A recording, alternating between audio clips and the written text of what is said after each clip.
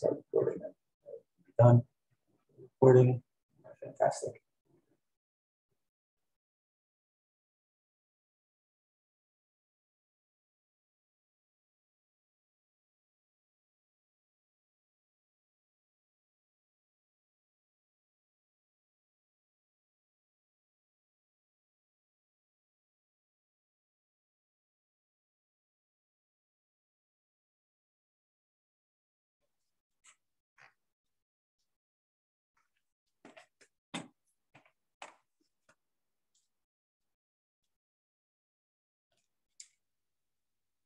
Well, I mean, right now I'm talking and it's not showing me on the screen.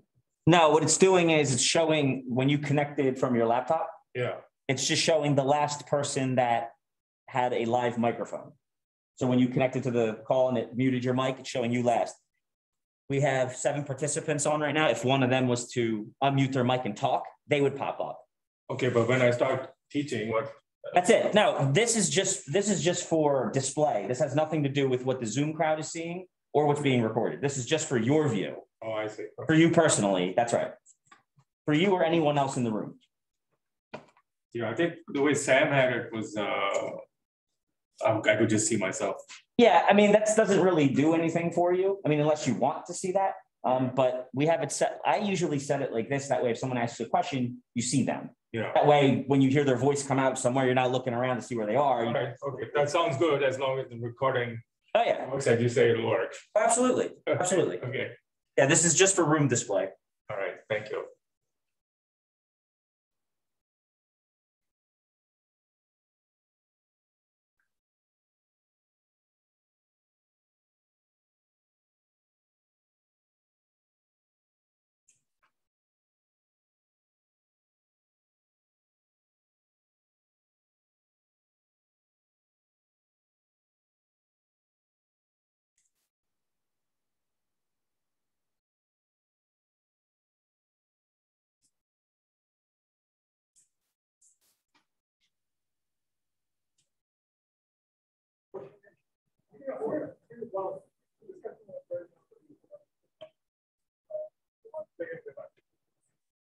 Well, you're not going to get everything. Yeah, I understand.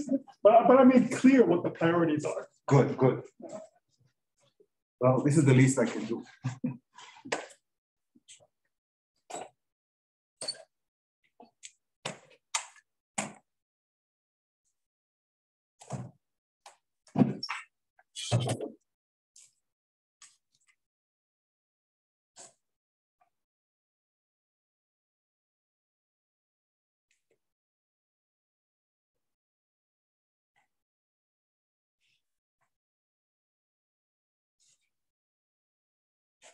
What's the history of these tricks with particles? Well, I mean, there's a paper by Jane where he talked about it at the level of wave functions. I mean, he says, okay, you make this part on this, all of this here, and then you simply write down these objects in the part-on wave function.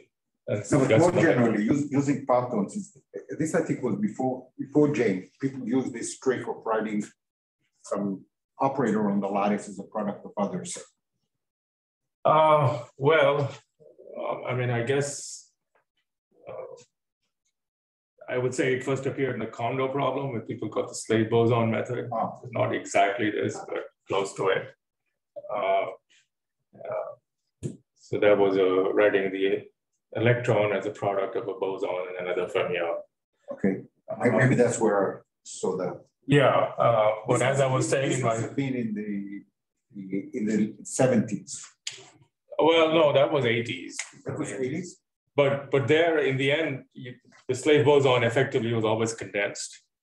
So it never led to any fractionalized phases. So it was just like a tool, like a some which people did that in CPN. They said that there's a field N, and they wrote it in terms of Z's.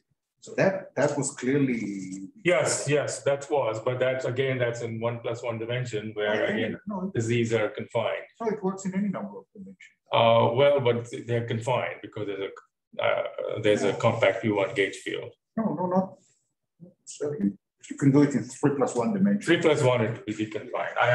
I didn't see any statement of that. I saw that. Well, I learned about it from Tom Banks, the around 81, 82. I see, okay. He didn't claim to have invented that. It was kind of something that everybody knew. That somehow the O3 model could have a deconfined phase. Yeah. Okay, I didn't know that. Okay, yeah. I mean, in Knesset, I would say when using partons to get a fractionalized phase, I would say that was probably Bhaskar and Anderson in 87, 88. Yeah. Oh, so late. Yes. Yeah. Okay, well, it's time. I guess and it's very much later in India, so I should get started. So can you hear me online? Someone say yes? Yeah, we can hear you. All right, great. All right. Okay, so I'm going to finish our discussion of the fractional quantum Hall effect. There's probably a bit more than I thought there was on Friday or on Wednesday. So we'll see how far I get. Well, I think I should finish it all today, and then the next topic will be rather different, the Kondo effect, and we'll get back to basics really there. So if you got a bit lost with all the topology and the fractionalization and gauge fields, don't worry, they're going to come back down to earth. All right, so this is the parton construction, which is a very useful way to think about things. It not only gives you a trial wave function, but it also gives you an understanding of the X states and the excitations. And I'll do a little bit of that today. So for the most important quantum Hall states, the main parton idea is to decompose the electron into two fermions, psi1, psi2, psi3. And if you impose this constraint that the densities of all these fermions are equal, then as long as you impose the constraint exactly, you haven't, you're still solving the same problem. The Hilbert space remains the same, just that you have more degrees of freedom to work with. Okay, now the idea is that you're going to look at some mean field of this parton theory, and the mean field will be such that the partons themselves occupy an integer number of lambda levels. So this is the all-important relation between the filling factor and the density of a fermion. We just divide the density by the number of flux quanta. So P is the per unit area. So P is the magnetic field, and phi naught is the flux quanta. So this is a dimensionless number because both are densities, and this tells you the filling fraction. So when nu is 1, you fully fill the lowest lambda level. All right, now because the densities of all the three fermions are the same rho, then, and if V1 is the field experienced by the first fermion, V2 by the second, and V3 by the third, then the filling fraction of the first fermion is just rho over V1 over phi naught. And this we ask to be an integer.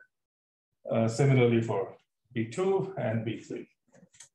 And now you just take these equations and put them together, and you get this very important equation relating the filling fraction to these integers n1, n2, n3, which at this point can be anything. All right.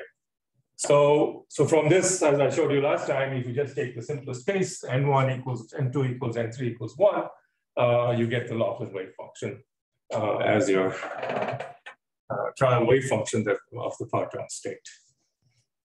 Now I want to say a bit more about fluctuations of the Laughlin state and other states. So then there are gauge fields, and here's a nice table which summarizes, which you can look at, and it has a lot of information. So you have two constraints, psi dagger 1, psi 1 equals psi dagger 2, psi 2. And associated with that constraint, you can introduce a gauge field I call V1.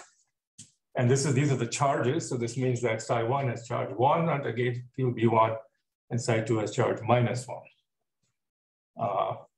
So that way, the charge with respect to this is psi dagger 1, psi 1 minus psi dagger 2, psi 2, which has to be 0. And that's a useful way to assign the charges. And similarly, V2 is 1 and -1. Of course, there's many different ways of assigning this. It doesn't matter, you pick one way And if you do the calculation right, in the end, the physical response function of the gauge invariant operators will be the same. Okay. All right, any questions?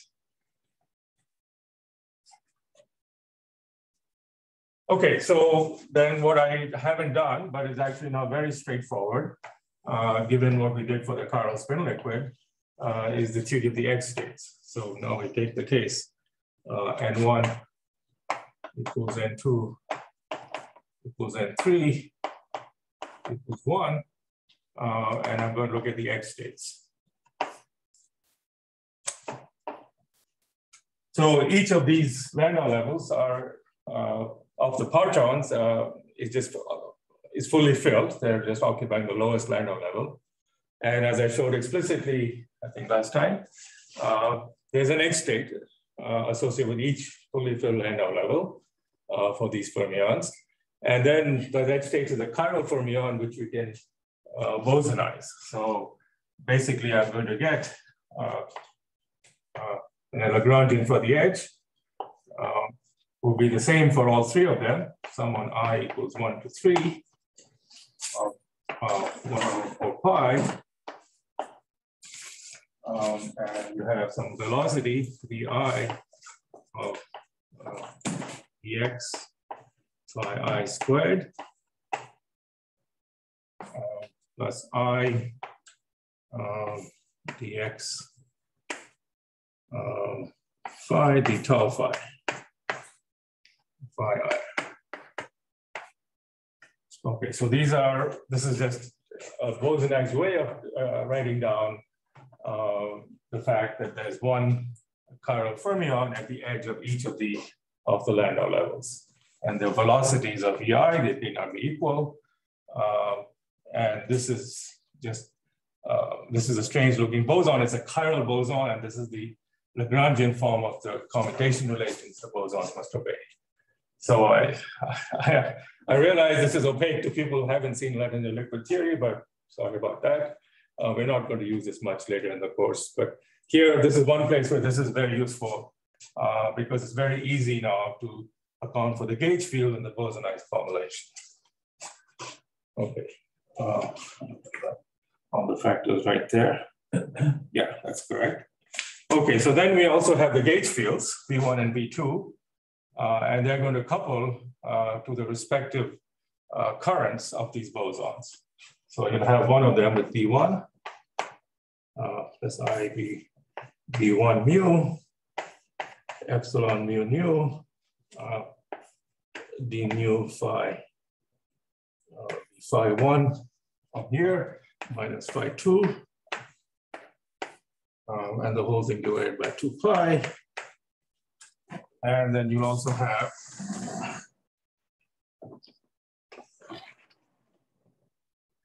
here plus I V2 mu of epsilon mu nu d mu phi 2 minus d mu phi 3 from the table of charges divided by 2 pi. Okay, so now this is a theory of 3 chiral bosons and 2 U1 gauge fields. There can be a higher derivative terms that you can add, but they're not important in the infrared. So, however, now the action of the gauge field is extremely simple. Just like in the chiral spin liquid, it basically says phi 1 must equal phi 2 and phi 2 must equal phi 3 up to constants. So from the gauge field integration,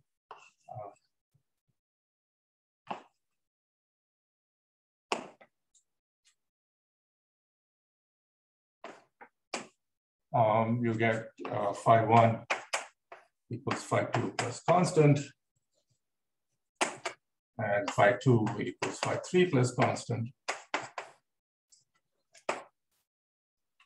Okay, and then you can plug that back into the original action, so you get a very simple theory for the edge. There's only one phi to worry about, and now the edge is just equal to 1 over 4 pi times V1 plus V2 plus V3 dx phi squared plus 3 times del x. Just there's an I there. Del x phi, del tau phi. So this v is a dimensionless, dimension full number. It determines the velocity of the x mode. It can be anything, depends on all kinds of details. But the number in front of this term is not up to you. It's something that's really determine the nature of the chiral boson. It's called the level of the U1 Kac-Moody algebra, for those of you who know what these things are. In the notes, you can find some simple calculations of correlation functions of these bosons, where you just do the Gaussian integral over the phi. And from those correlation functions, you'll see explicitly that these numbers kind of drop out as prefactors of various correlation functions. But this number here is really important to determine the exponents of various correlators. So the net result, not too surprising, is something we already saw in the chiral spin liquid. So you have a U1 Moody level. In this case, k equals 3. This 3 is this 3 over here, which is the 3 also of the Kac-Moody algebra, and contrast that to level 2 that we had for the chiral spin liquid. Okay, so the exponents are a bit different, but the whole logic is very similar. The field C in these normalizations would have an e to the 3 phi. So you could, so you have to go back and carry this through. So you use that representation. So psi 1, right? I think that's right. Psi 1 is like e to the I phi 1. And then you use a constraint and you use that, and you'll see the electron operator is e to the I3 I phi. So on. So some of that's in the notes, and I wrote it long enough ago that I don't remember the details, but I think that's right. Should we consider we also have the e to the I phi operator? That's not gauge invariant, because the phi 1, but just this, the phi that you have here in the end, what exponents are allowed for the phi? Yeah, okay, I think that this e to the I phi 1 operator is a quasi-particle operator. Okay. It creates a 1/3 charge. So in the bulk, it'll create something, anyons, but there's no physical probe on the boundary that will be e to the I phi. Right? You always get 3 of them. Yeah, so all of that can be done, and I'm not going through it, partly because I haven't really covered all the background for many of the students. Okay. Any other questions? Okay, yes. Are those constant modes important for anything? No. They come into the normalization of these operators, which is often very complicated. So if you're solving an integrable point, then you maybe have to keep track of it, get the normalization right.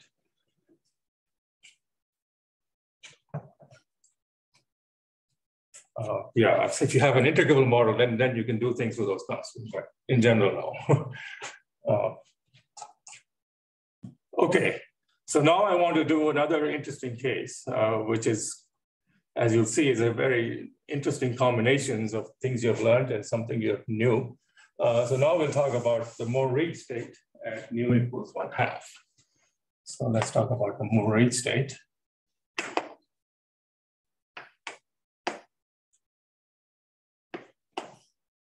And I certainly be able to go all the details of it, but hopefully I'll give you the general idea, the basic construction of how from the partons and putting together many things we've already learned, you can understand the structure of the state, many aspects of it. All right, so the Moore-Reid state corresponds to taking n1 equals 1, n2 equals 1, and n3 equals infinity. So that nu is 1/2. So your spinless electrons at half filling. So half filling, you cannot get a Laughlin fraction because, well, these numbers, the nu's are always odd for any finite n1, n2, n3. But at this point, to get a gap state, you have to do a bit more. So as I mentioned last time, this means that the Psi3 fermions form a Fermi surface, at least to begin with. This is momentum space, Fermi surface.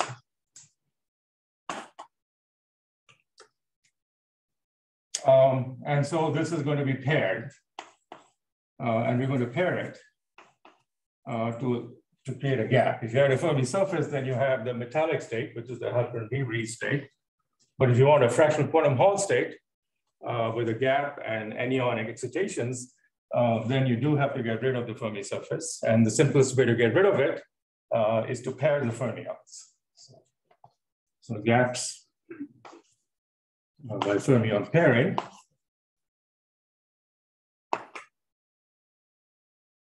So fermion pairing, as we learned in BCS theory, in this case, the Psi3 is a function of momentum.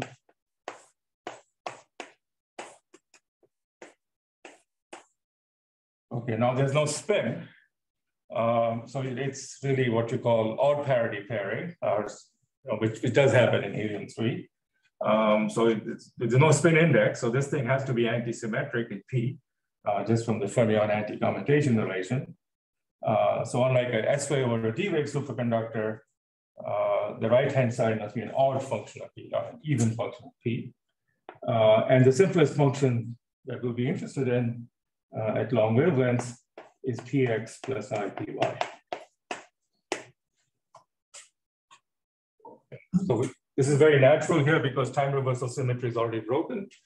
You could take other possibilities, but they don't give you the interesting Moreau structure. Yes. I was just going to ask what's wrong with PX. You could take that. It would just give you a different state, which would certainly not have non-abelian anions. So there's another criterion that you need to satisfy to get the interesting structure of the Moreau state, and that's what I'm going to now discuss. So let's see. Get that table. So let's do this over here. So let's think about the gauge structure now. So the Psi3 fermions have paired up and formed a gap.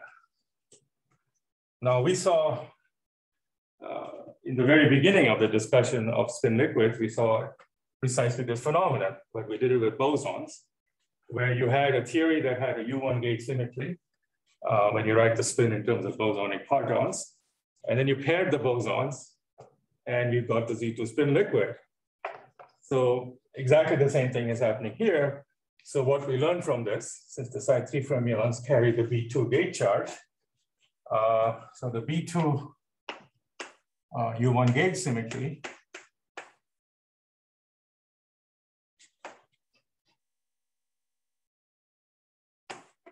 has been broken down to, or Higgs to, let me say Higgs. So this fermion pair is a Higgs, like a Higgs condensate, and this has been Higgs down to Z2. So you really have a Z2 gauge theory left over that we have to worry about, and we'll worry about it in a minute. But what about V1? Well, V1 is in fine shape.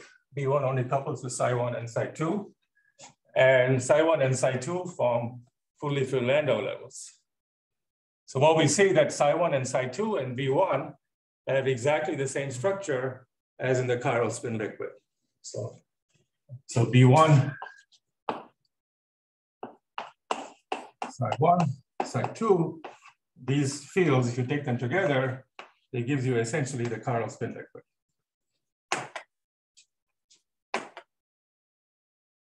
So by this, I mean you have edge states with Kac-Moody algebra level equals 2. And you have anion, semionic excitations associated with that. Okay. So roughly speaking, the theory splits into two sectors. There's the sector of B1, Psi1, Psi2, which is the chiral spin liquid. And then there's a sector that we'll now discuss, which is a Z2 gauge field coupled to fermions, which form P plus IP pairing.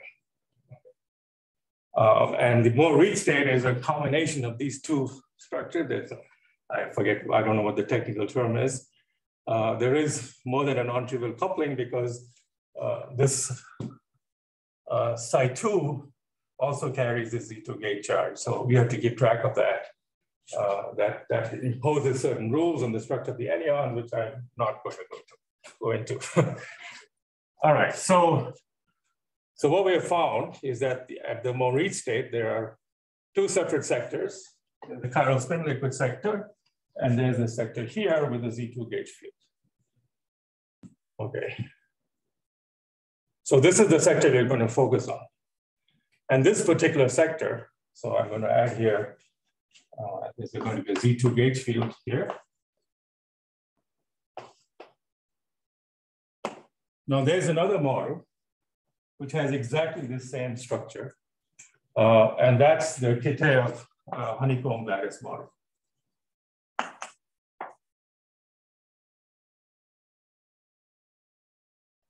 Which has a great deal of interest these days because I think there's some indications, partial indications that it may be found in ruthenium chloride or something.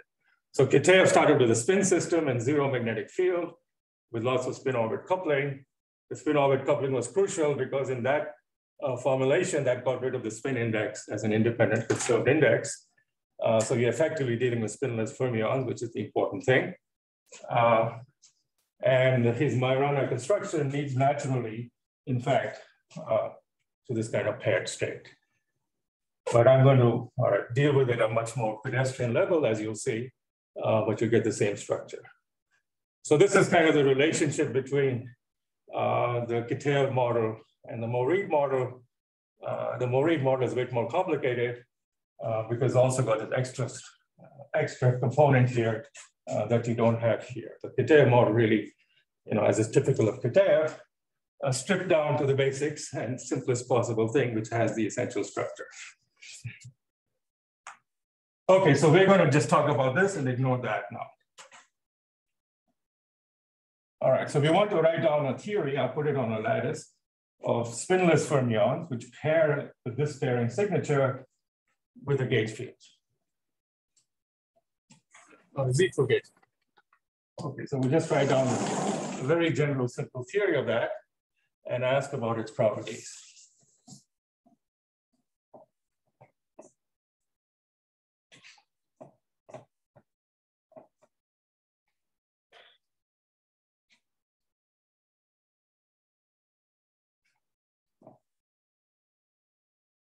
We're going to talk about spinless odd parity pairing, odd parity superfluid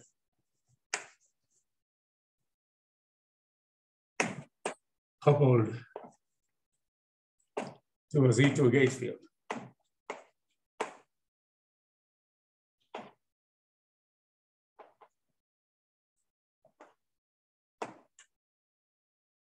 So I'm going to put it on a lattice and I'll just write a very simple Hamiltonian for this.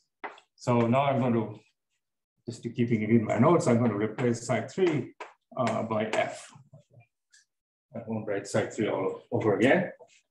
And let me just get sure I get the right notes. Yes.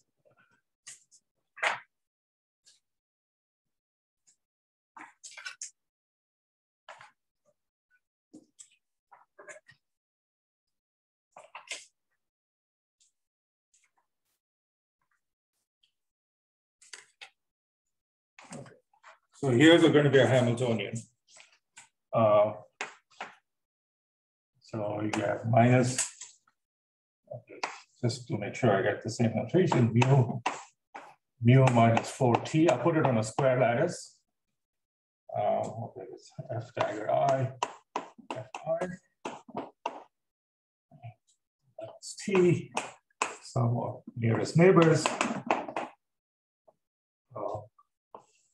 Sigma Zij, J.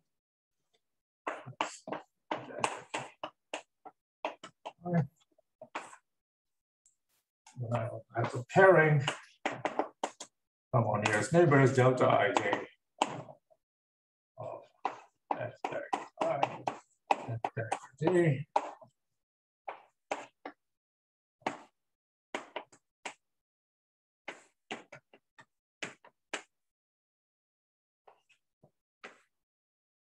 And then you can also make the have the usual term for Z2 gauge field, product of squares of sigma Z on the links.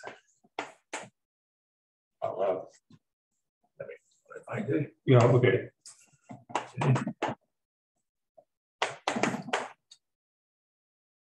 And then minus G sum on Ij of sigma X. So this is the usual Wagner Hamiltonian for a Z2 gauge field. And I've coupled it to fermions carrying a Z2 gauge charge, hence the factors of sigma Zi here, and also over here, sorry.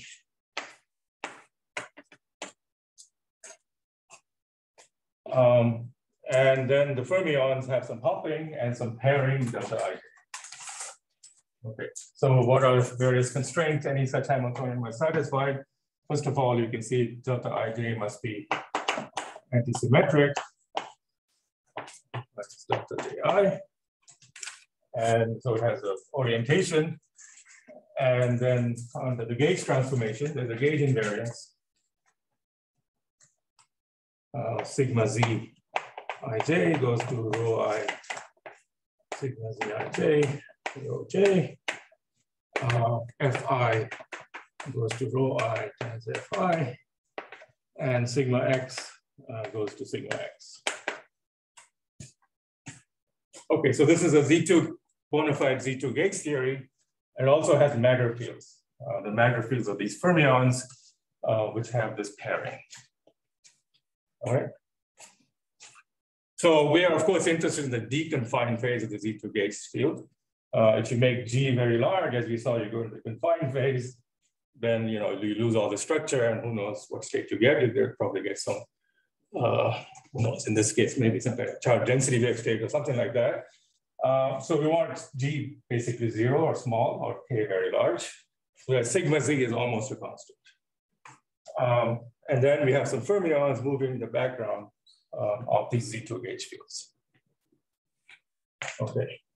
And finally, I'm going to specify the delta Ij also. And they're going to be the following. Delta I plus X hat. It's only nearest neighbor, I'll call it delta. And delta I plus Y hat would be I times delta. So this is important. First of all, as we'll see, it's important for getting a gap and also preserving square lattice symmetry when you look at the spectrum of gauge invariant objects. And also important for the topological state, nature of the state.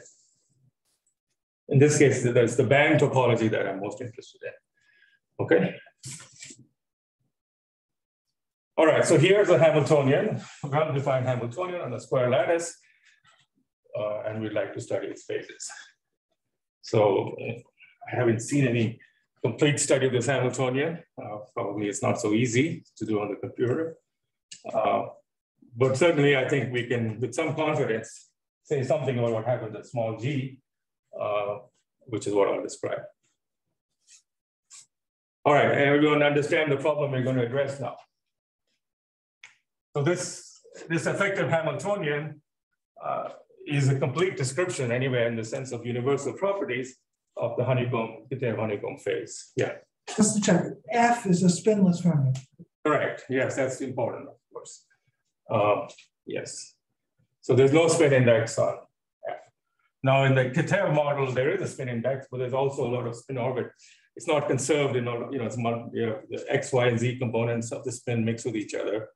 Well, at least of the fermion. So in the end, once you get a big matrix, and when the dust settles, you see that the structure is the same that you get in a spinless fermion too. Okay. All right, so we're going to study this. And so the reason I didn't do this earlier, of course, when I talked about Z2 spin liquids, is because there's a bit of band topology here that we need. So we don't want to take this dispersion to be any old dispersion. In particular, mu and t must have a certain relation to obtain the interesting state that has the novel properties.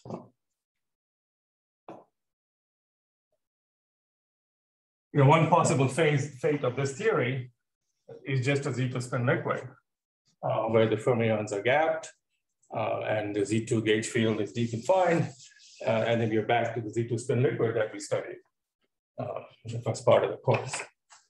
But it turns out that there's another possible fate, which is also gapped in this theory, but is not the Z2 spin liquid.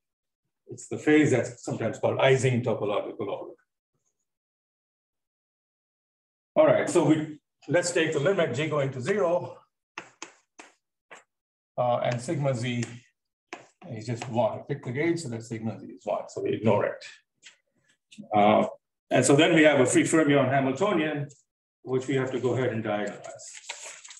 And we want to, of course, diagonalize it in a way that there'll be some interesting band topology. So you can write it this way. If one has sum of P, do a Fourier transform, psi dagger P of the Bigen Hamiltonian of P. So this is completely standard things we did in some detail for a D-wave superconductor. Do exactly that here. And psi P is the Nambu spinner. It mixes FP and F dagger of minus P. Okay, now when we had spin, the number spinner was FP up and F dagger minus P down.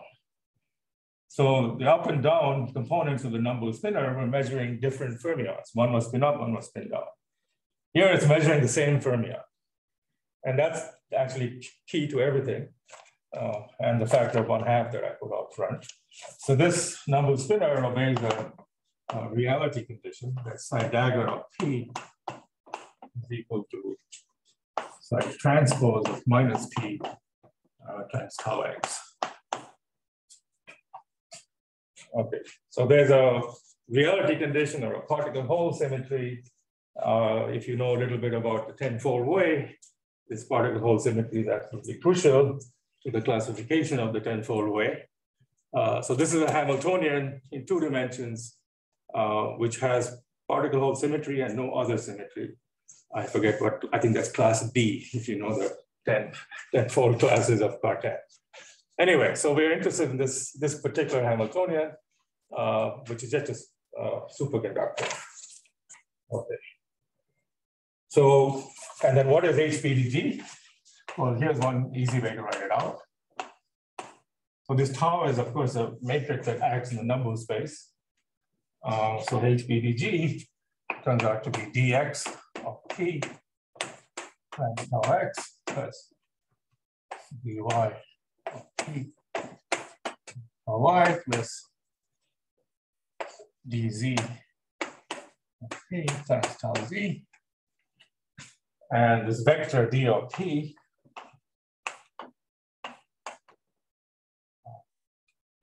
is minus 2 delta sine px, minus 2 delta sine py, and 2 minus mu minus cosine px minus cosine py. Okay. Okay, and then my notes I've set t equals 1/2, so I'm going to go ahead and do that.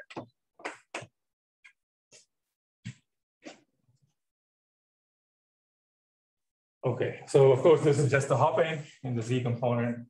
These are the 2 pairing terms, and the Hamiltonian has been written this very suggestive way. So what you see is it's the Hamiltonian of a fictitious spin-half particle in a magnetic field.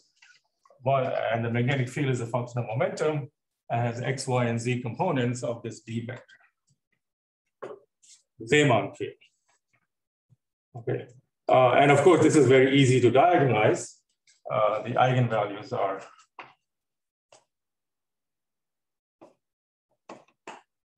plus or minus square root of mod, basically mod vector of d of t. So the eigenvalues come in pairs of equal and opposite signs. And that's again a consequence of this particle hole symmetry, which also has an action on HBDG. We'll check it right here. The transpose of the BDG Hamiltonian is minus tau x 8 t p times tau x. So these are the kind of complicated relations that are crucial to this tenfold classifications of topological insulators and superconductors. And this is the class D, I believe. Okay. All right. Yeah. Where is the honeycomb? The what? The honeycomb. You mentioned that this is called the honeycomb. Well, I put it on a square lattice, but you could put it on a honeycomb lattice.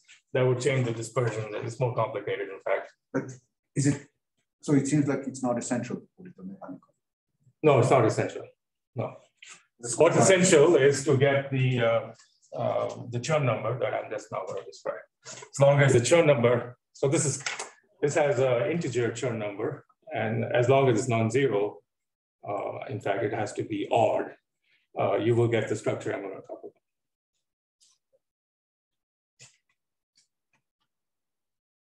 All right. So once you have this Hamiltonian, and I made the connection to a fictitious particle in a Zeeman field. It has a Chern, it has an invariant which characterizes band structure. So this Hamiltonian is periodic under P plus G is H BDG of P. So where G is a reciprocal lattice vector of the square lattice in this case.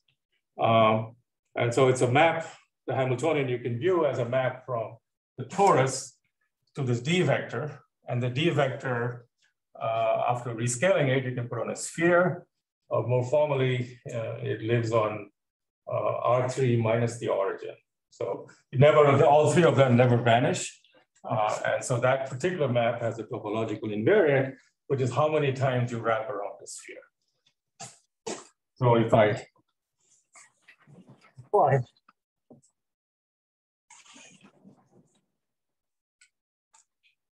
Sorry, can you explain again the sphere? I'll just write it down and then we'll discuss it. Okay.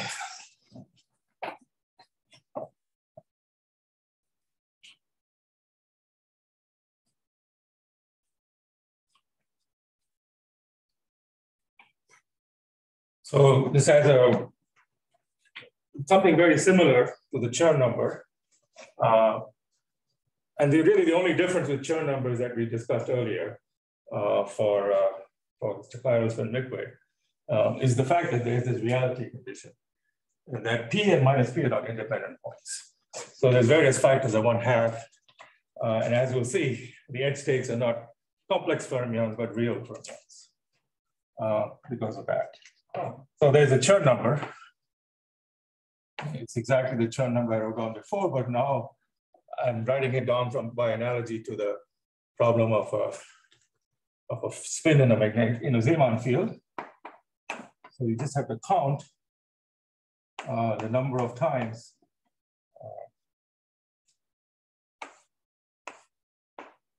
this map from the torus to the sphere, d of t over mod d of t cubed.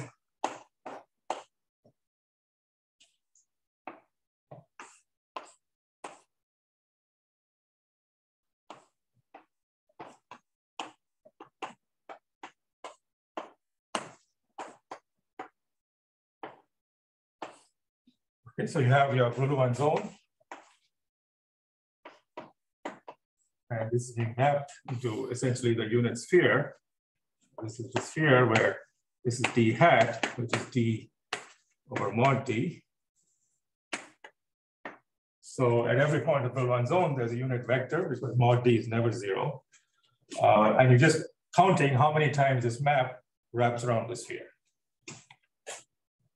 So that's a topological invariant. It doesn't change as you vary any parameter, as long as mod D doesn't go to 0. So it's very much like the Chern number. It's very rigid, and it controls certain important topological properties of the eigenstates of this Hamiltonian. Okay. Should we identify the point P with minus P on the pre-Lorentz zone or not? Well, then you'd have to put, I'm integrating over the whole. This is an integer defined this way. Right. Now, when I come to the edge states, I do have to do that. But right now. Because the Hamiltonian is the same. Right, correct. But I still make, but this statement is nevertheless true. If I make this integral with this normalization, this is an integer. That's all I'm claiming at this point. I will have to remember that, but not in defining this. Right. Okay, so, but I'm not going to go into the details. The details are, there are a few more details in the notes. So there must be, because of the non-zero Chern number, so there are chiral edge states.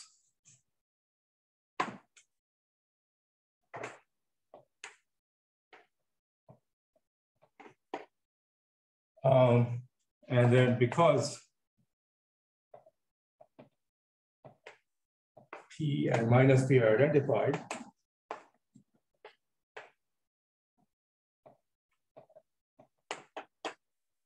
you can rewrite them as a chiral-Majorana fermion.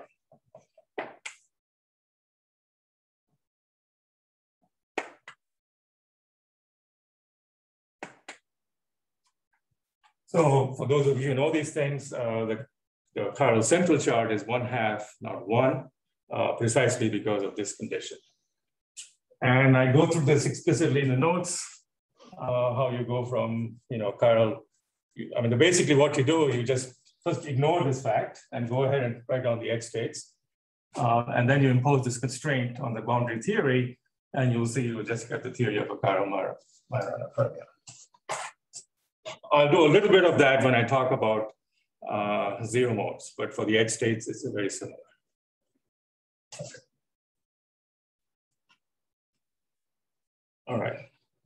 And one other important thing to remember that this invariant goes it's class D with the invariant is Z, not Z2. You can get any number of chiral-Majorana fermions for different dispersions, and it's stable at least for free fermions. If you put in interactions in the bulk, there's some very complicated Z16 classification of these edge states. So we won't need that here. So 16 Majorana fermions, we feel the interactions are trivial on the edge. Okay. All right, so that's the edge states. But there's another very interesting thing that I want to mention, which is what about the excitations? And this Z2 gauge field will also be very important here. And again, I'm not going to go into details because once you start going to all this stuff, there's a whole wide subject of these band topology on which, for example, there's a book by Bernavig and Hughes, which goes into a lot of these cases in much detail. So we won't need that for the other cases, but I think we're going to talk about. So what about excitations?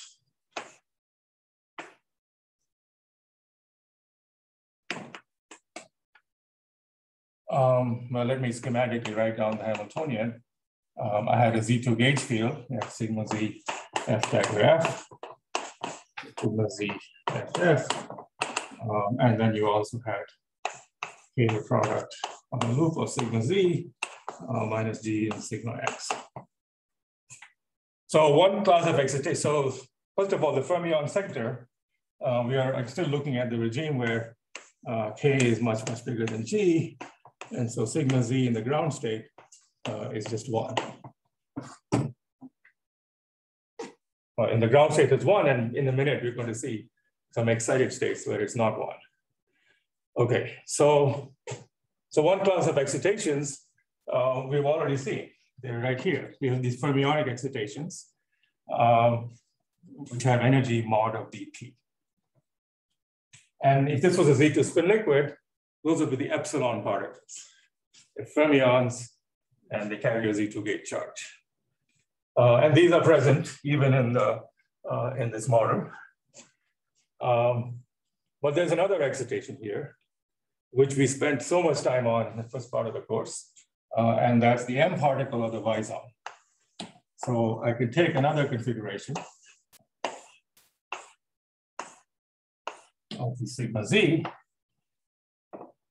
and the Z2 gates theory has another gapped excitation, which is the M particle, which is, let me put one here and one here. I call this the M particle, but I put it in quotes because it's going to become something different. And there's a branch path connecting them, for example, along this line. And on this line, sigma Z is -1. So how much energy does this cost?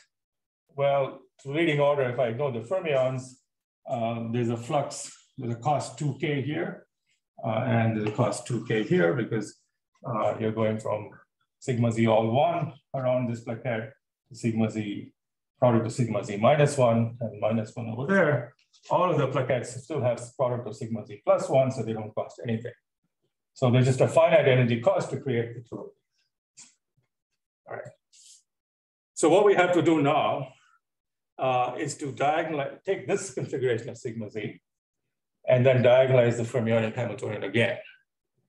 Okay, so when we did the fermion in the ground state, we found things on the edge. But now you take an infinite sample, but with two of these Vizons with Z2 gauge flux. And we have to ask, what does the fermionic spectrum look like? All right, so there's again, some fairly sophisticated topology associated with that. Let me just tell you the answer, and then we're kind of done with this topic with the following. So what we have to do now is take this configuration of sigma Z and diagonalize this part of the matrix. Now there's really no momentum left over. There's no translational symmetry. So you just get a bunch of eigenvalues. Okay, so you can look at them. So here's energy.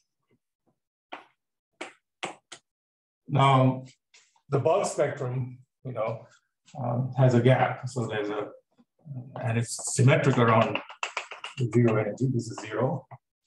So there'll be some eigenvalue of the probability general Hamiltonian, which will be at the minimum of mod of D of P. And this will be minus the minimum of the mod of D of P. And you get a whole bunch of states. Okay. So now you take this system and do it, put it on a computer. I urge you to do it. It's more fun. You get a whole bunch of states here and a whole bunch of states here. But you will find, and this is not something I'm going to prove, that as long as nu, let's take the case that nu is 1, then you'll also get two very special states, which will be right here. And they're spacing, so let's call them epsilon 0 and minus epsilon 0. And epsilon 0 will be exponential constant times L, very small, where L is the spacing between these two. So if you move them far enough apart, there is one set of pair of 0 energy levels. So what is the effective Hamiltonian here? Which describes these two levels. So just for these two levels, I can write on a very simple Hamiltonian, which is epsilon 0 times 2, some eigenmode of these, the Bogoliubov eigenmode is a complex fermion, gamma dagger. No, let me call it, what did I call it in my notes?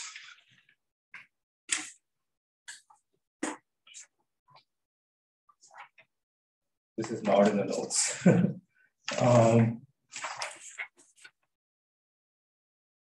I called it eta. Okay, so there'll be some eta of eta dagger eta minus 1, where eta is some eigenvector of HBDG. Just the usual way to diagonalize the Bogoliubov-Degener Hamiltonian and get some fermionic eigenvectors, complex fermionic. And now you can see that eta dagger eta is either 1 or 0. And so you will get exactly these eigenmodes, one here and one there. Okay. So that's quite interesting. But even more interesting is the following statement. So let's rewrite this in terms of real fermions. This is where I'm going to introduce Majorana fermions. So we introduce an object called gamma 1, which is eta plus eta dagger, and gamma 2, which is minus I eta minus eta dagger. Eta and eta dagger are canonical fermions. Eta dagger plus equals 1. So these are called Majorana fermions. They are roughly the real and imaginary part of eta. And in these terms of these fermions, H effective is basically something very simple. It's I epsilon naught times gamma 1, gamma 2. Okay. All right, but the most remarkable thing is the nature of the wave function itself. So when you diagonalize the Bogoliubov-Degener Hamiltonian to get these eigenvalues, you also get eigenvectors. So, do this, it's fun. You get a complicated eigenvector and you want to look at the eigenvector of these states. And in fact, you want to look at the component of the eigenvector associated with the real and imaginary part. Gamma 1 with the real part, gamma 2 with the imaginary part. What you'll find is that these eigenvectors will be strongly localized. So there's one eigenvector here, which will be gamma 1. And there'll be another eigenvector here, which will be gamma 2. So effectively, when you take that other Poisson out to infinity, you're left with half a fermion on this object. So there's a Majorana zero mode, it is called, and there's a Majorana zero mode sitting on this M particle. What was initially an M particle, because of the topology in the band structure, becomes a more complicated object. I forget what it's called. I think it's the Ising field or some Ising operator. It's one Majorana fermion. Then even more amazing, which I am not going to talk about, then you can talk about then what about the braiding statistics of these objects? What happens when you take them around each other? Okay, I have some notes on that, but that's take me too far afield for this course. What you find is that these objects now have a non-abelian braiding statistics. You have to take 4 of them. Then the Hilbert space has total of 4 states, and then there's some interesting matrix elements associated with the braiding of these objects. And that can all be worked out just by knowing what I've written on the board. That there's this branch cut, and every time a Majorana fermion crosses the branch cut, it picks up a -1. That's really all you need to know. And the fact that these Majoranas are separately localized on these different particles. All right, so those are remarkable, beautiful properties that follow simply from the fact that the spin-on spectrum has this, or in the context of the honeycomb model, it's a spin-on, or this parton in the quantum Hall problem has this non-trivial Chern number. And it's half a Chern number because of the pairing. And that's really the only fundamental difference from the Chern number we first met for the integer quantum Hall effect and Chern insulators. We didn't have that factor of a half. When you have that half, then you get all these very exotic phenomena. All right, I think that's all I plan to say about the fractional quantum Hall effect, really about all these non-abelian, all the abelian and non-abelian phases. And we want to get down to more mundane topics, but also very interesting topics in the remainder of the course. Yeah. What's the experimental situation with all this? Well, so there's, I would say, well, for the place where people have directly been looking for Majorana are on these wires. You take a superconducting wire, and or no, you take a wire with large spin orbit coupling and you put it on top of a superconductor, and then you put a magnetic field. And the combination of all this is sufficient to give you Majorana zero modes at the ends of the chain. So that's a 1D topology. It's a slightly different class from the class I've been considering here, but it's similar. So there you get the Majoranas at the ends of the wire rather than in the bulk here. And then you want to make different configuration of these wires and somehow interchange them in some complicated way so that it becomes effectively two-dimensional by having wires go in different directions. So there, I would say that there's quite strong evidence of seeing the Majoranas at the end of the wire. There was an initial paper by Leo Copenhagen and collaborators, which was recently retracted because some of the claims in that initial paper didn't hold up. I don't know the details. That unfortunately cast a negative light on the whole field but it shouldn't really, as far as detection of Majorana is concerned, because that's an initial paper. There were many other papers that did it much better later, where there's no question that they have very good evidence for Majoranas. So it is mainly a question of credit rather than achievement of what has been achieved. Yeah, but now you have to break this, and yeah, that's completely up in the air. I don't know how they're going to do that. Have convincing evidence. Well, Leo himself in subsequent papers, and also Charlie Marcus. Of course, there's Ali's experiment here, but that's not as convincing, I think.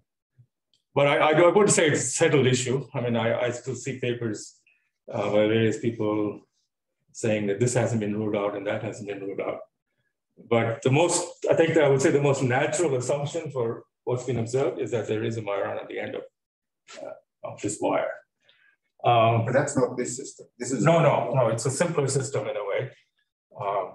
Because this is 2 + 1 dimensional. Yeah, so that's a one-dimensional system. But to get any braiding, you do need 2D. And there's some very clever ideas. You take wires that cross with each other and you connect them in different ways. I don't think that's anywhere got off the ground, but I don't know. Yeah. I mean, that Microsoft has, of course, invested a big way in that effort.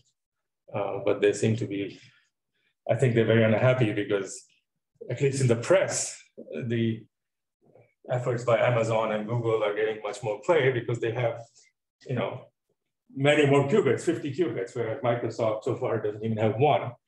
But on the other hand, at least they're trying to make it a stable qubit, which will be fault tolerant. So they're at least addressing the hard problem, whereas Google and others are, well, just hoping for the best, which is a bit naive, but yeah.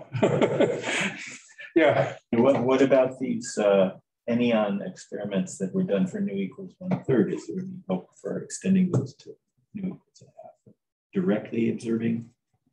Yeah, so those are very high magnetic fields. And as far as I know, nobody's really, that's much harder because of the very high magnetic fields and low temperatures needed. At least as far as I know, Microsoft has abandoned that effort, but then there was in the 2D, there's claims of in ruthenium chloride, it's a 2D crystal of observing Majorana edge states from the thermal Hall effect, where you get a central charge 1/2. There was some indication that there was a central charge 1/2 at the edge of ruthenium chloride. That wasn't very good evidence to begin with, and I think it's slowly fading away. It seemed, yeah, I was never convinced by it. There are still some very interesting phases in ruthenium chloride, I think. It remains to be, I doubt one of them is this phase. There are other phases with, in fact, there are phases where the pairing disappears maybe, and you get more trivial sort of phases, but also quite interesting phases, but without the non-abelian pair. Can I say that you see Majorana localized on a king Like in the sushi refer model. I think the 1D part is similar to that, where you're at the end of a chain. So, right. So in 1D, you put it either you can think of the end of a chain or it's at the boundary of some phases with a broken symmetry. So so that's not truly speaking anyon. It's just it's something that bounds just semi-around in some minimals. Yeah, this is a true anyon if it was found. So I would say there's really no clear evidence for this kind of anyon in the experiment so far. This is truly a non-abelian anyon, which would exist if you had the conditions that I just described. Quite general. Yeah. In computer, you will need to start moving these anyons. Yes, of course. Where are you supposed to move them? Well, I don't know. You're asking the difficult question. Well, it really depends on the system. I mean, I think so. I would say, what I'm most excited by these days is I think there's 2 papers coming out in Science I think in next week or 2, as far as I know. I'm a co-author of one of them. One of them is by Google, where they take this, the general purpose superconducting qubit computer, which has no error correction. But by doing a lot of observations of qubits in just the right way, they're projected into a Z2 liquid state, a toric code type state. And the Rydberg atom model I showed you earlier. 不是很难推，你直接怼下去就好了。 Okay, you need to mute yourself, Mr. Yang. What did you say they do to get into a Z2 liquid state? Well, they do a lot of projective measurements of the product of sigma x around the loop and product of sigma z around the loop. That projects it into some kind of Z2 spin liquid. Yeah. In the Rydberg model, well, that isn't actually, you just adiabatically try to get to a ground state in the right regime. That could be a Z2 spin liquid. So let's see, I think there's a lot of scope in improving that and maybe more artificially rather than naturally building more complicated anyons. We'll see. Yeah. In this discussion, where did you put in that it was PX plus IPY? Well, just the fact that this is zero, non-zero. So where did it go? So I had an expression for D of P. If I just had real pairing, then D of P would only have 2 components. Okay.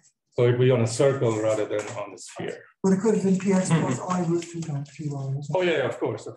As long as there's a Chern number. I mean, this is a map from T2 to R3 minus the origin. As long as that map is non-trivial, you got it. Does PX plus IPY have more symmetry? Yes. Well, on the lattice, on the continuum it does. Yeah, on the lattice, not really.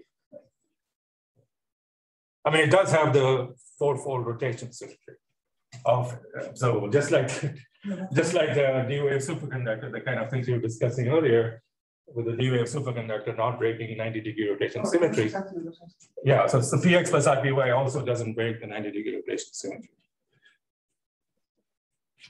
It's not obvious because it changes by I if you write it. Yes. We only have a Z2 version. But there's also the well, okay. Right. Yeah, okay, that may have to do with the phase of quasi-quantum. Z4 of rotation and the Z2 gauge. But does PX plus IPY leave unbroken something? Well, the Z2 really came from breaking a U1. I think maybe once you account for that. Yeah, I mean, yeah. Mr. Beer, is this, I mean, this seems quite different from Warren Reed's original approch, or am I? Of course, yes. Yeah, so is the idea that if one could go further with this if one wanted and derive Pfaffian states, or is this an orthogonal approach and this is more reflective of the current understanding? No, this. You can easily build a Pfaffian state out of this. We take the wave function of these objects in the limit of very weak pairing, write down the BCS wave function and write it in real form. It is in fact just the Pfaffian state. Yeah, so this is the Pfaffian state, just written in a more general language. Yeah, no, I mean, these, you know, Nick was in my office next door to me when he was doing this work, and I sort of regret I didn't see the connection much earlier before Patel did, I suppose. Because I was working on all this stuff and I didn't see it was all the same thing. It was hard to see, yes, initially. Hopefully now you can see how simple it is. This language, where does this debate about whether it's Pfaffian or this Son state come in? Yeah, so those are, yeah, so this particular construction won't give those states. There's a Pfaffian, there's an anti-Pfaffian, and there's PH Pfaffian. I believe there are Pfaffian part-on constructions of those also, but they're more complicated. If you want to know all of those, maybe Mike Levin or Maisam Barkashli can tell you. I don't know the details. This is the simplest one. Yeah, I mean, you know, if you take the wave function px plus ipy, once you take the right derivatives, it's basically 1 over z1 minus z2. Yeah, if you just write down those, the BCS wave function in real space, symmetrized, anti-symmetrized, take the long distance limit, it is just a Pfaffian. I mean, the BCS wave function is a Pfaffian. In general, it's not 1 over z1 minus z2, it's something else.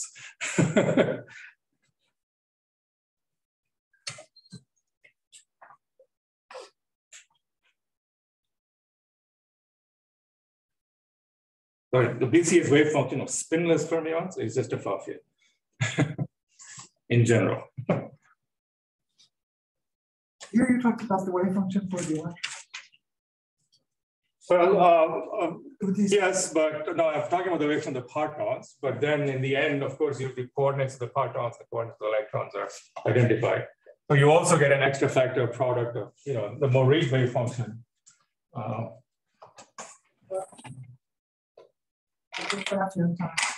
Yeah, so the Moride wave function is product on I less than j of zi minus zj squared times the Pfaffian of 1 over zi minus zj. So what I've been discussing is this part. The chiral spin liquid part is this part. And that's all. And this is just the BCS wave function of spinless fermions with a non-zero Chern number. That's the important thing. That's all you need.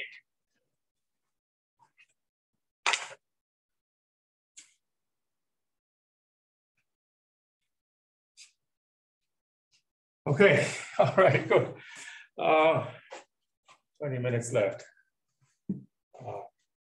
Maybe I'll just end early today because it's also quite late in India.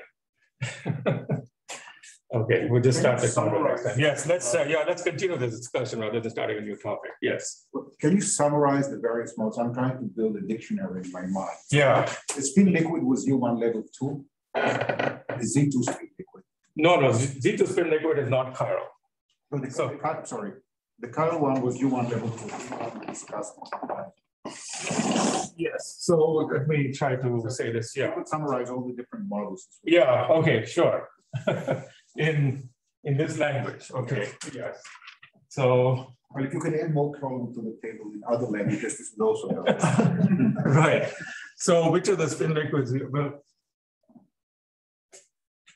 all right. So the simplest case is the chiral spin liquid. That's just U1 level 2 in the bulk and the edge, or you can also think of it as SU2 level 1. If we did it with SU2 gauge theory, which I have, which is in the notes actually, but I haven't done. Then the Z2 spin liquid. Well, let's see, the bulk action is just 1 over pi AdV. So you can think of it as U1 cross U1.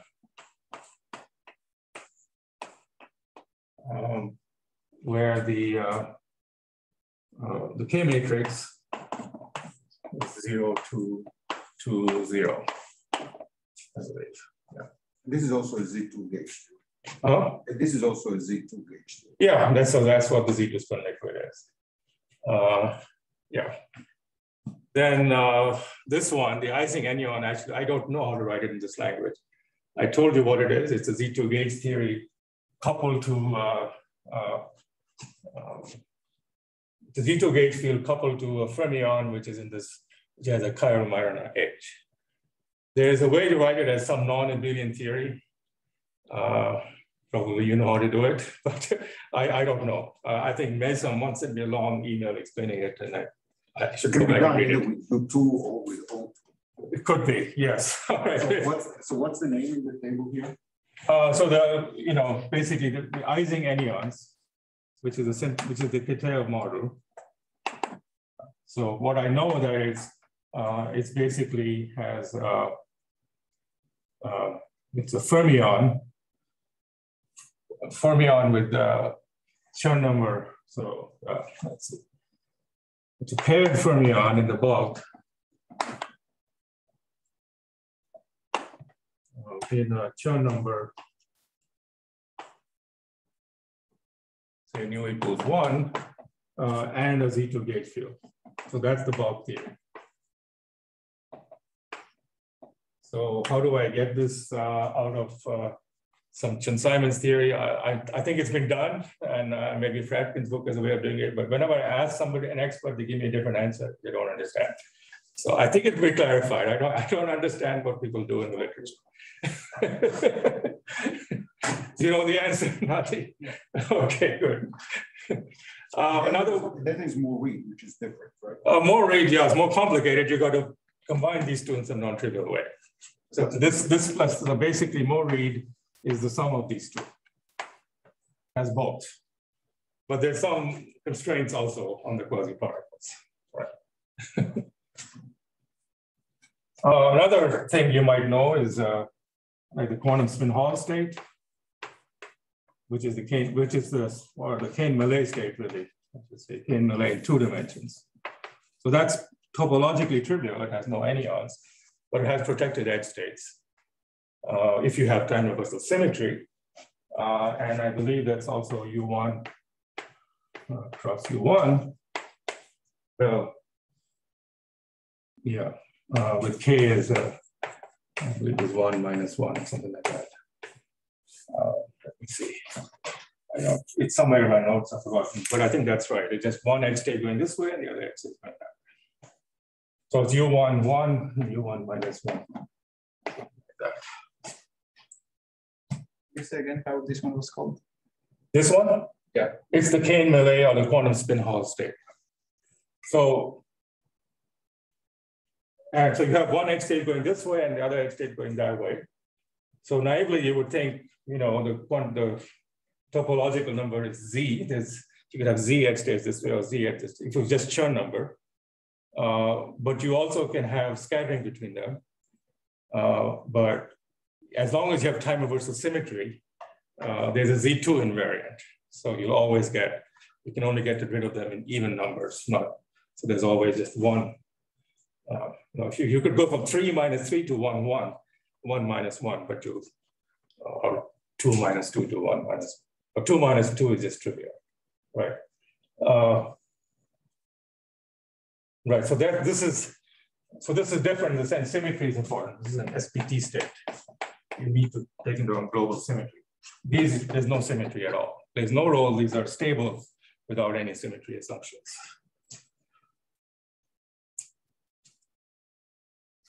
I mean, if there was no symmetry, this is trivial. Because the determinant of K is 1. Okay. Yeah, so these are all the states I've talked about.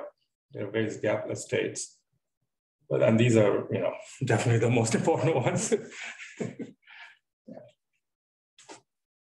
All of which have been seen, at least in reasonable physical models. We can't say that in experiment yet. I mean, this is starting to be seen in experiment. I'm very excited about that. This so far, there's no real indication. There's some indication of this. Of course, this has been seen very clearly, this one.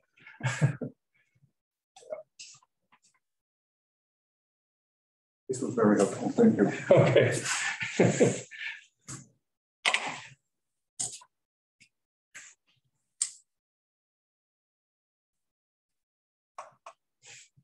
All right, okay then. Any other questions online? So I don't know how it's working in India with respect to the lake time. If it's a real problem, well, then we can go back to the old time, and I would have to do it online though, completely, at least for the next 2 weeks. We'll see. I may do that. No, Yeah. I think the classes are great, so we'll just join from home. Yeah.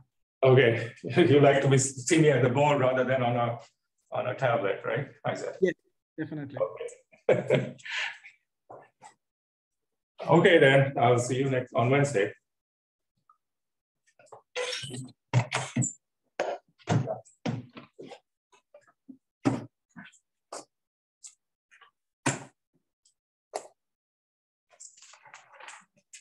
Just going to look at that. I think that's from you. Okay, and quantum mechanics of single makes sense, but the two of them too does make sense. No, Exactly. This is well, yes, but that's not precisely the question I was asking. The Dirac equation, the lattice with the Poisson at that point in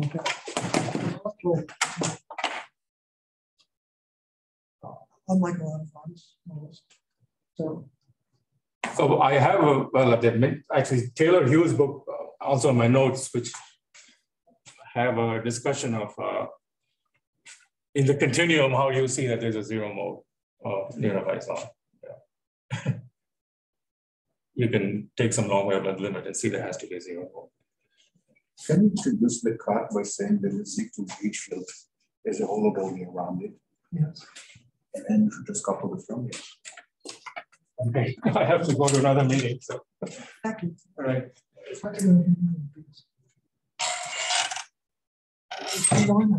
can unwrap it inside. But in Z2, If you're willing to take the U1 gauge field and mix it with Z2, well, various things go on. You see, if you simply embed Z2 in U1, then you're just going to have two family effects whose mass changes. It's important here to have just one.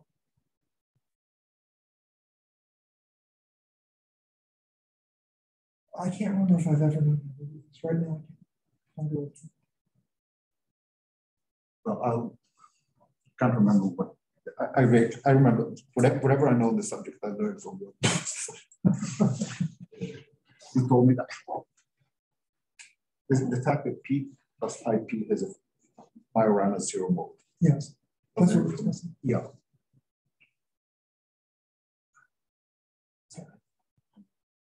But I'd be surprised if this cannot be done. I will too. You might need to embed it in a more complete microscopic system. I'll also be surprised, but right now. And I can't remember if I know it. Regarding the symmetry that you asked, yeah. The Z4 yeah. or the parameter, there's a Z4 and there's a Z2 gauge symmetry. Well, there was, as Sabir said, there was an underlying U1. Yes. And the rotation by pi 2 is unbroken up to a gauge transformation. Yeah, but even, well, whether there is or there isn't, the system also has the underlying electrons, yeah. and they carry charge 1. Yeah. So it's the same as with the D-wave superconductor. If you discuss only the order parameter, you might conclude that the rotation symmetry is unbroken. The gauge 1 is always Higgs to Z2. Then you could ask, what about the rotation symmetry?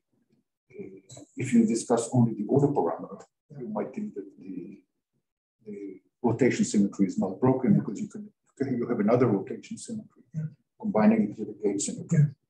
But the system also has the electrons. And the electrons see the rotation symmetry, the gauge symmetry, different combinations of them. So if you are allowed to study both of them, you could tell the difference.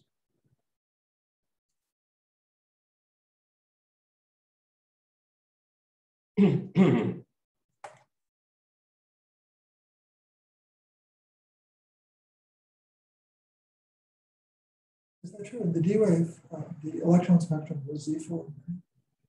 Was rotation. Right, but they carry the U1 charge. So when you say that you define Z4 symmetry, let's review what. That's different than the electrons than the ordinary. That's right. But there is such a. Well, it is an unbroken Z4. It's different. The action of this is different. Yes, that's correct. I'm not quite sure. I was only asking. When I asked if I was only asking whether Kawasaki did have an extra symmetry, and the answer was yes. On this graph. And he also told us that the I is, but he also, well, he told us that it was clear from the lecture. The model has an extra Z4. It's not important getting this Moiré state. Since the Moiré state is gapped, you could change the PX plus IPY structure a little bit. So this is a particular P wave ordering, and this PX plus. I guess because what condenses is just one field, right? Not two fields. A one-to-one trend. Yeah, one. Yes. So that's why it has to have a group. There's something here that I'm confused by. He constantly uses fields that violate spin statistics. And yet the resulting TQFT satisfies spin statistics in a sensible way. How did this happen? So you could have done the original thing with the spin. Yeah.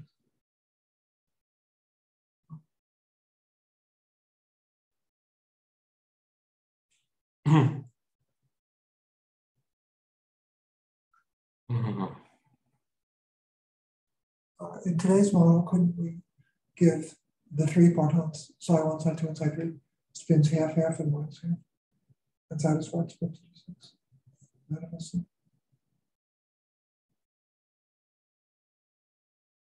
But that's a half that you gave would be the same as some of these gauge symmetries.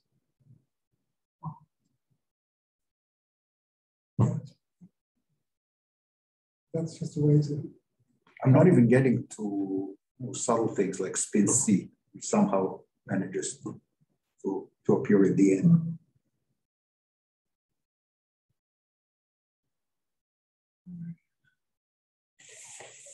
I find these lectures way too stimulating.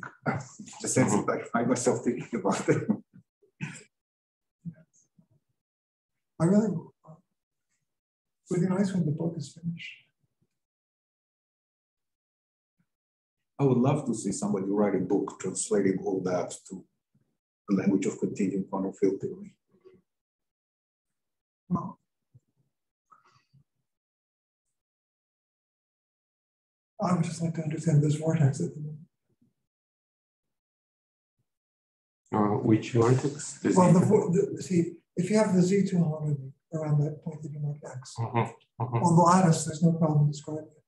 And as you said, a computer shows that there's a localized fermion zero near the X. I would like to make it, I expect that there should be a continuum model, and there should be a version of the Cleus index theorem that would predict that zero. But I can't remember if I've ever understood that, but right now I don't see how to do that. Basically, a field theory continuum description. Yes. The reason it's hard to do is that a Z2 is a discrete group, so the whole number -1 is hard to unwrap in a continuum language. You can try to embed Z2 in something bigger where it can be unwrapped, but it tends to not work because that tends to force you to have an even. There might be a way to do it. I just haven't seen it.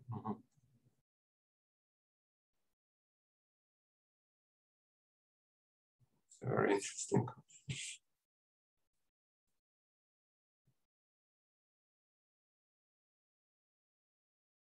I'll have to remember. I was convinced till 5 minutes ago that you told me how to do that. I may have. It might be. If I did, I probably also wrote something about it. Yeah, I will not even be surprised if it's in our paper. Yes.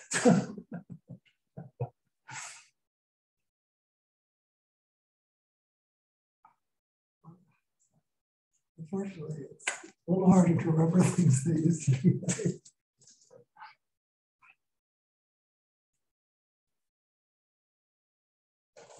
Must have been a lot of sirens in your area yesterday. Sirens? Well, there was this, this whole crazy event. What happened? Oh, with the stolen cars and deaths. People stole a car from down the street from us. When? Yesterday. I'm told, but I don't know for sure, but the people had an expensive car in front of their house with the key inside. I heard that, but I don't know. I heard a second. Anyway, the car was stolen. The people drove away recklessly. Had a crash. People were killed. I don't know. There's some innocent person who was, I think, coming. It was right on 27 and which Roper, 27 and Roper, like near the lake. Yesterday. Yesterday. Wow, I didn't hear anything. We're not that far from there. Well, your father and I are close to 100, I think. We saw it by It decays faster than one of us. But on Princeton News, there is huge uproar over the two people died, one criminal and one totally random person. Who was driving? Yeah. It was basically That's not related. There was an accident on 27 a day or two ago. The 27 was closed. Is that unrelated? Because I was yesterday afternoon. It was yesterday afternoon. And they closed the road. I learned about it. I think I heard something, but then in the evening, it just randomly showed up on my news feed.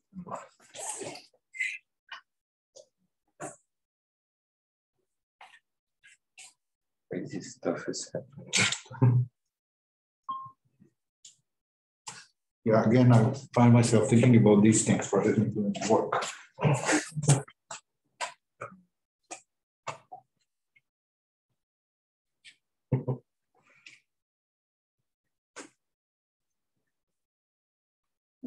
What does one have to do with this?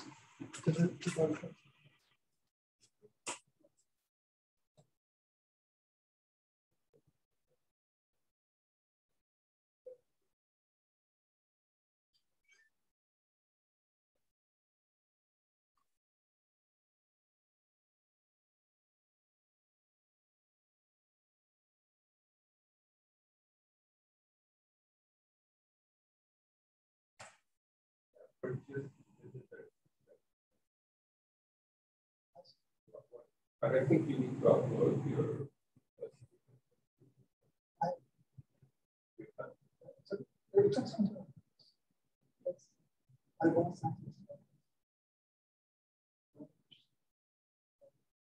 And as long as you have a So I have to go to the second.